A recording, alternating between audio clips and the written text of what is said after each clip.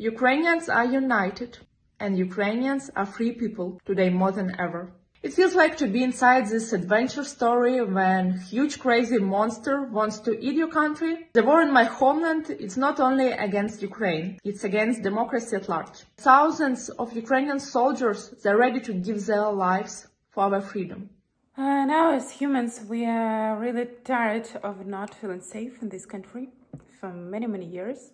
I feel that the war has already started, and it started many years ago, and it continues. As citizens, we want to live our normal life, to work, to create, to innovate, to make a change. We are really hurt by Putin's speech rewriting history. Me and my peers, we're just waiting for the final sign for us as the soldiers of operative reserve of the first turn to join our battalion and fight for our freedom, for our independence, and for Ukraine and for our future. So pray for Ukraine, love Ukraine, Putin. Thank you. Channel to our world television, because I am a simple today. I am not closet because I am home. An explosion today is Ukraine city destroy in Russia. Bomb is coming to blast in the city explosion and destroy the Ukraine people, but Ukraine people is out the city and going your neighbor your city, and you save your life because you change your life. You are not dead your life, and I believe you is a capital one. Kasi naman is very true. And people are very big bomb wars on harbor or something sky, something explosion, nuclear. Russia is blast to Ukraine city. Hindi pa yan, hindi pa tapos yan kasi mangyayari pang harbor. Yung mga jet ng army o military is coming to the fly, and your bomb and mga missile is pushed to the city and death people and destroy the city, all destroy. And warzone, Pacific Ocean, in your submarine, in your warship is going to the bomb and push to the mountain and destroy the beach, something anything, and underwater or whatever the final World War III. Kasi ang World War III, lahat talaga ng tao mamamatay.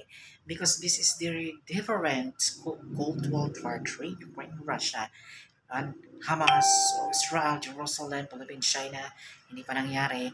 Hindi naman namatay mga tao eh. As a mini lang namatay. This is not an end. This is change life Cold World War III. Ibig sabihin, sisirain lang ang city pero ang tao hindi mamamatay. Yun ang tinatawag na change life. Masisira on another future. Babaguhin ang future. Kunyari, right, this I'm not awkward today is very important because I am very sick. And before I speak, the Russia is no war and Ukraine and no war. Because it's right, this coronavirus, you're vaccinated for doses. Like Philippines, just destroying China because China is given to the Philippines in vaccine. Kaya Philippine people is not dead. Oh, anong gagawin ng Philippines? Because Philippines is sold to the US, because Philippines is believed to the China. So now, like Ukraine, just believe in Russia, but the Russia is right. Because just lost. Coronavirus in Omicron is USA, China, and Russia is trade doses of vaccine, email, or brand name. Kumbaga, silang may kapangyarihan to the global, to the world, and save the people to destroy. Pwede silang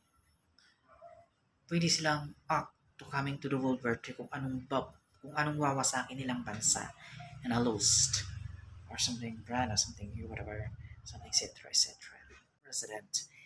But here to make history and our respect and behavior, or something you're proud of, or something you're vaccinated and pull it to me, and I ask you about your preparedness things. But not to this act, martial or whatever the history of empire is very important today to make people. You're summit in Asian debate, but it's very busy in our criminal record not happen this.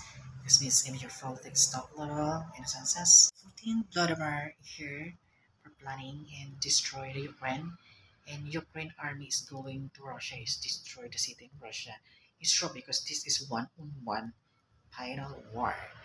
But very, kung ang people na andoon sa Ukraine City at Russia City pag nag-flash ang bomb, mamamatay sila kasi hindi sila sumunod sa akin para ma-save yung another future nila. Umalis sila ng city nila, going to the neighbor city. Kung ano yung katabi nyong bansa na kunyari, you are Japan, your neighbor is Thailand, pumunta ka ng Thailand, mag-hotel ka, palipasin mo ang war, tapos bumalik ka sa city mo. Kung sira ang city mo, tumira ka. Katulad ng mga ginagawa natin all over the world is welcome to you now.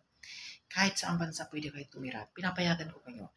Pero anything for the battle political is very, listen carefully. Mag-ingat kayo kasi hindi lahat ng bagay ay kadugo natin, hindi ng bagay ay kamag-anak natin, hindi lahat ng bagay ay connected. May mga respectful at justice in the age of this limitation as relationship with political, whatever relationship with all global economy and investment. As military, I'm so glad in front of all religion and sacrifice these Ukraine people and Russian people. I'm so glad that you were awarded before the finish in your war tree. And you are awarded before your president and the final life in your future. Thank you.